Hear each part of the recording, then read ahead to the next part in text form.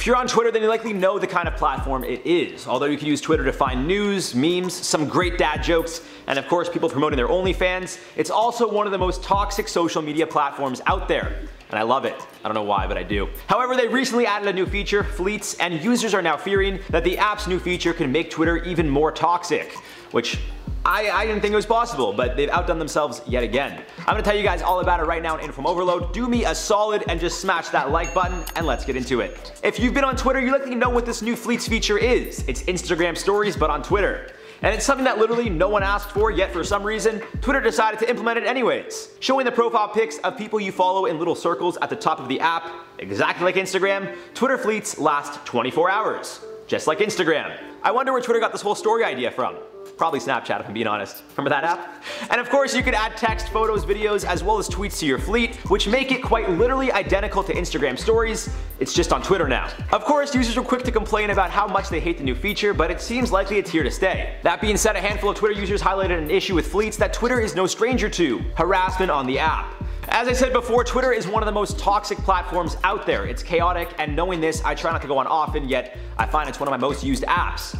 Maybe that says something about me, but I'll save that for my psychologist. Going back to fleets, users pointed out a handful of issues or ways that the new feature can lead to even more harassment on the platform, which they've been trying to deal with for years now. Andrew Thaler, who apparently has blocked Donald Trump on Twitter and has been blocked by number 45 himself, tweeted out that even though they've blocked each other, he can still tag Donny Boy on his fleets. This is bad news. The tweet reads, I quote, "Holy mola, you could tag accounts that have blocked you and that you've blocked. Me and POTUS are mutual blockers in a fleet, and the tag will still work to direct your followers to that account."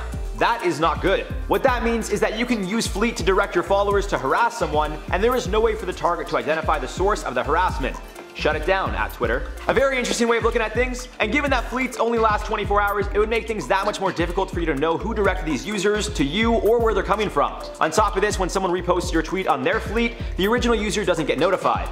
Twitter user Bog Boogie confirmed this by testing it out themselves. I quote their tweet reading, "I see a lot of folks saying, why does it matter? And they don't notify you on Instagram, and that's all well and good, but Twitter is not Instagram. And I personally feel this can easily lead to targeted harassment at a scale that is incredibly large and yet invisible."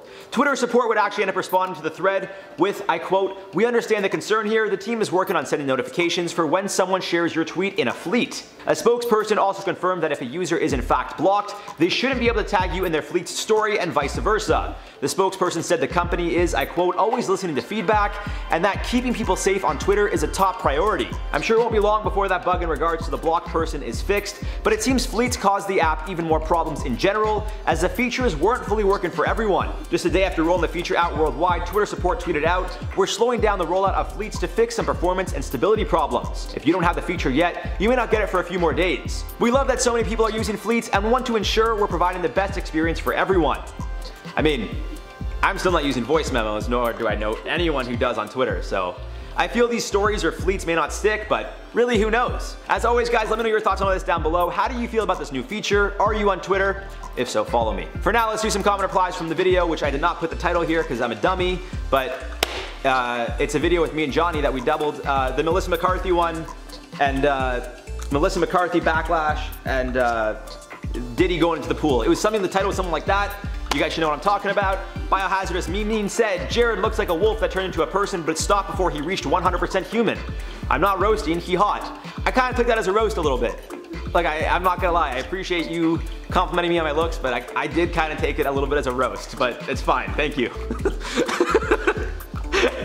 Jules Jellicoe said, "The beef between Austin and Jake is totally fake. They are doing it to generate a buzz before their fight." I agree with that. I think, truth be told, I feel like the same could be said about Trisha Paytas and James Charles or the D'Amelios. I really don't know. I find all YouTube drama is fabricated because it is an entertainment platform, and it reminds me of the WWE. Angelica Elaine said, "I never related to someone so much as in Diddy trying to dive, LOL." Yeah, me too. I can't dive. When I dive, it just looks like I'm like a fish flailing out of water or something, and I always got made fun of it for it. But hey, I'm not a fish. I'm a human being. I breathe air.